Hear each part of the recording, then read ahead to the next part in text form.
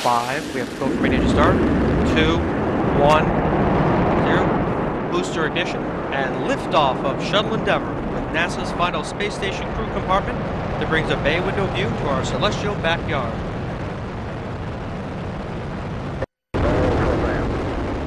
Roger, roll, Endeavour.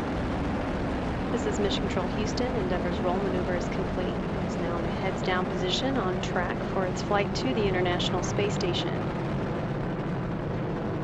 28 seconds into the flight, Endeavour flying at 1,100 miles per hour, 1.3 miles in altitude, and 7 miles downrange from the Kennedy Space Center, according to onboard computers.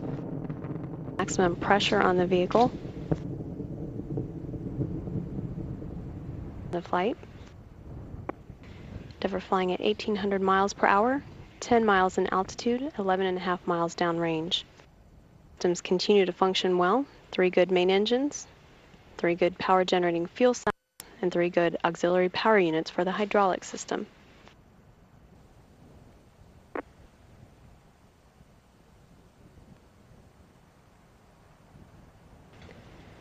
Endeavour performance is as expected thus far.